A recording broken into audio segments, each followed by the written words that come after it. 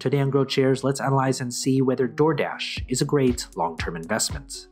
The company analysis is divided into three broad factors: the business, the stock, and the price. Furthermore, these three factors are subdivided into 14 metrics that give us the complete picture of the company. Each factor and each metric are given different weight, together adding up to 100% of the overall analysis. Each factor and each metric are then given a grade from 1 to 100, with 1 being a failed investment and 100 being extraordinary. When everything is put together, a final grade will be given, also from 1 to 100. Most companies that I'll analyze in this channel will hover around a grade of 50. Companies with a final grade of 81 or higher will be included in my Great Investments playlist.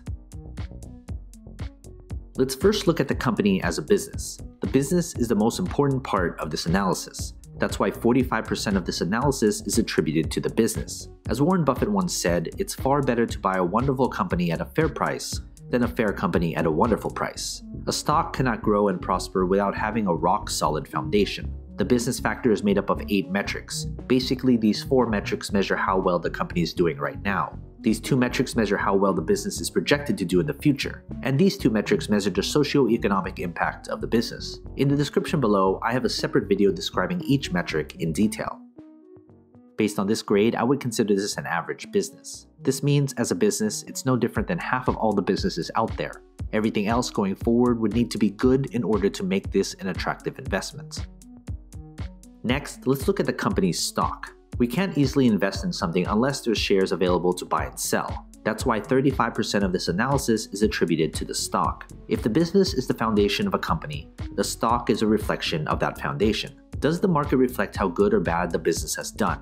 And how does the market think the company will do going forward? That's what the stock tells us. What matters most is return on investment. There should be some correlation between the business and its stock. The stock factor is made up of 5 metrics. Basically, these 3 metrics measure how well the company's stock has done, and these 2 metrics measure how traders and investors perceive the company as an investment. In the description below, I have a separate video describing each metric in detail. Based on this grade, I would consider this a discouraging stock. The company could be a good business, but based on performance and further analysis, this isn't a good investment right now. Finally, let's look at the company's price.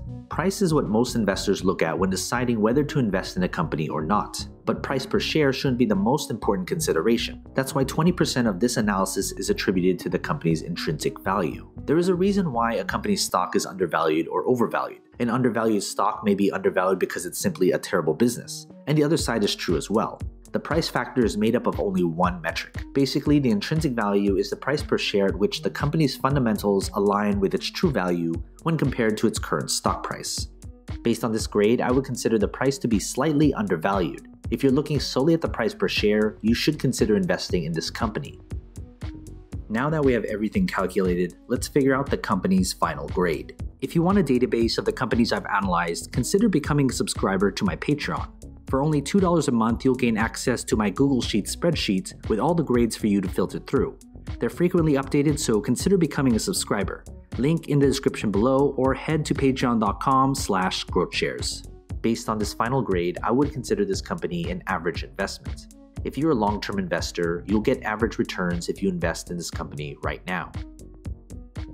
Some of you will put different importance on different aspects of my analysis. You may solely just be looking at the price per share. Others may look at the business. But if you're looking at this company as a long-term investment, you should look at all 3 factors because it paints the entire picture of the company. When it comes to the final grade, it doesn't necessarily mean I'm bullish or bearish on the company's stock. Grades are adjusted to take into account the company's industry, sector, and competition. Of course, major news does have an effect on the company, but my analysis is built upon a solid foundation that focuses on the long-term health of the company. From time to time, I will reanalyze a company and share it with you. So you've made it this far, shoot me an email. I'd love to get in touch with you and talk more.